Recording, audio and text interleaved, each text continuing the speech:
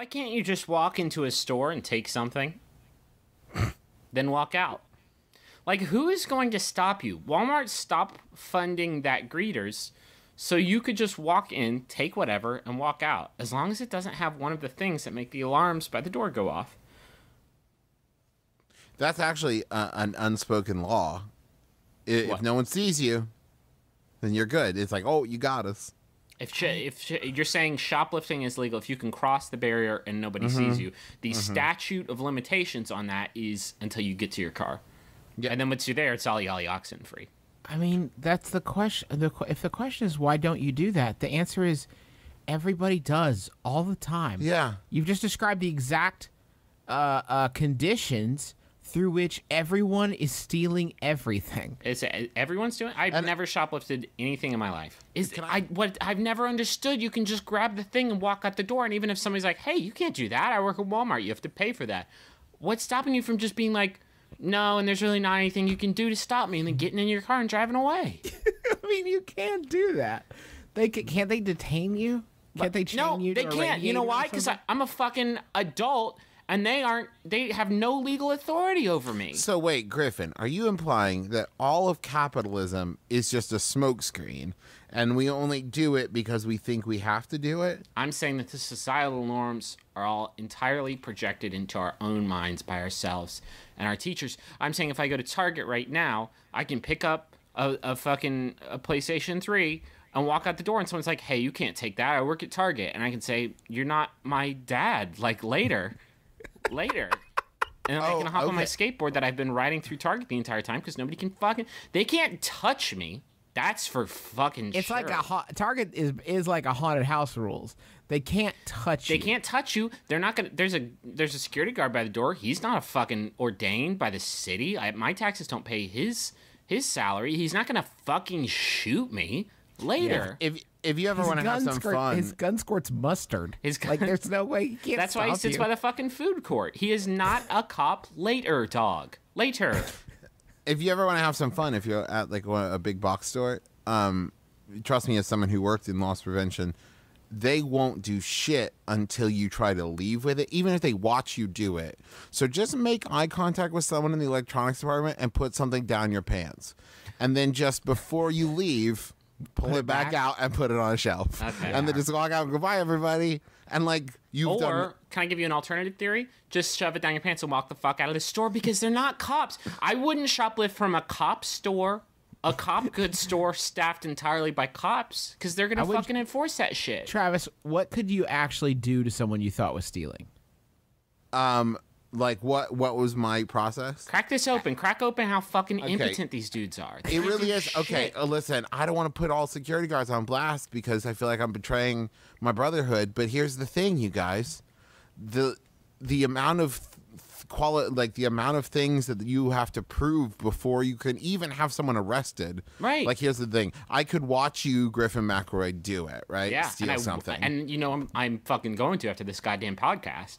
And then if I lost eye contact, like if I lost visuals on you and you were just gone and then showed back up, I couldn't do shit. Because I couldn't prove. All you would have to say is like, "No, I put it back." Hey, that's not cool. I'm going to call real cops. All right, they'll be here in like 20 minutes. Later. My car is 20 feet away. Bye. The point Griffin is making is not that it's not about whether or not they see you do it. What he's saying is they can watch you do it. Watch you walk out the door, and they cannot do anything. They can't do fucking anything because they're not a cop or my dad. If my dad was working loss prevention, he's like, "No, son, don't." I'd be like, "All right, I'll put it back," and I put it back. But very rarely would that happen because my dad doesn't work retail. That would be a sweet, like, some sort of a duel between. They bring on Clint because he's the only one that can stop Griffin. It'll be sort of a Thomas Crown Affair vibe. I think Griffin's like rappelling through the ceiling, and Dad like cuts the string. Except by rappelling through the ceiling, you mean like just walking in the door and picking up a handful of boxes of Mike and Ike's and walking out. If you think I would go that small, I mean, I will go that small. I'll go small to big. I'm not paying for shit anymore. I don't want to. I don't believe in shoplift. It makes me so sad because I know who it affects. So what I do is I go in and I pick up the thing and then I leave like a clay pot I've made. or some like shiny stones. You so you like covert bartering, basically. Yeah. You like very I know that one-sided they can't say yes to it because then everybody would do it. But I know that they appreciate those sand dollars. It's like farting in yoga class. That is what I equate shoplifting to, is like farting in yoga class. Because you've done inventory at a major retail chain before. I have too. I imagine Justin has too, since he's worked about 28 retail jobs. It's like, typically 75-80%, and then the other shit gets just straight up cribbed. And when if you become a cog in that machine, you're literally just a drop in the bucket. You're adding 0.0001 to the shoplifting rate at that point. Like, it doesn't fucking everybody. I do want to drop. When I worked at Best Buy, I had like 10 fools arrested. Yeah. How, Travis? How? Because I called the cops before they tried to leave. But the cops are waiting until they try to leave. Until they try to leave, and so then the people would walk out the door, and the cops would fucking come in. No, okay, Travis. How on earth? Because I was fucking on point. Right. With your profiling. No, because I want. Okay, so this is why there are greeters, because people come in and you say hi, and like your normal average person goes, "Oh, hi," and then people who are coming in to steal shit, they're like, "Can't talk." No, there are people that would come in and suddenly they'd be so surprised that a human being was like acknowledging them. They'd be like, "What? Hi. Too busy. Gotta steal something." In which aisle is your small and valuable things? About pocket sized, please. Do you have that special belt that loosens your pants? The thing is like, all you have to do is watch people. And people, like I said, are not exactly master thieves. So they're like looking around all shady and like hiding stuff. And like, I'm going to give you one last chance at this before I just declare your entire former profession made up. You can't physically stop people as they're leaving the store, correct? If someone went, all right, let's paint a hypothetical. No. I can.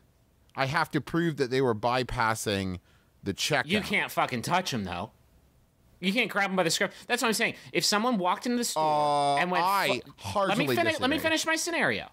Someone walks into the store, goes full-blown supermarket sweep in 2.5 minutes, just like runs through the phone aisle like, wee, just like knocking shit into their giant pants, and then runs out. You can't do shit about that scenario. I would tackle the shit out of them. You can't. That's assault. That's assault, and you go to jail. I don't want that to happen to you, my brother.